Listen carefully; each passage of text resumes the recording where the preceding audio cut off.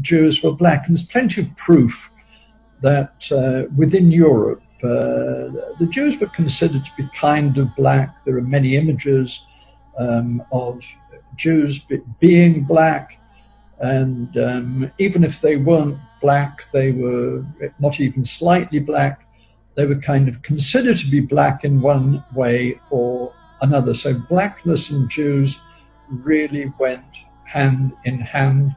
If you read his work, or if you read my work, and particularly if you read this new book, you will see the multitude of examples of it. And if you go, for instance, into the marginalia, the illustrations in English or European prayer books in the 13th and 14th centuries, you frequently see hook-nosed Jews wearing Jewish hats and with black faces. So the idea that Jews were black was definitely there,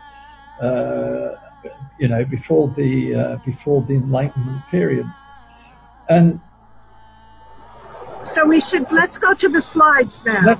Just a sec, because I just need to say, too, in the 19th century, the idea of Jewish blackness was reinforced by the discovery of all of these actual black Jews in India and Africa, all over the place.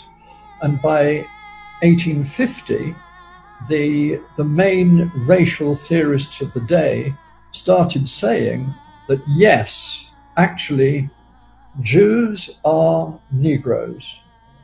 Negroes, in some way, are also Jews. Jews are Negroes. Negroes, in some way, are also Jews. This is the conflation.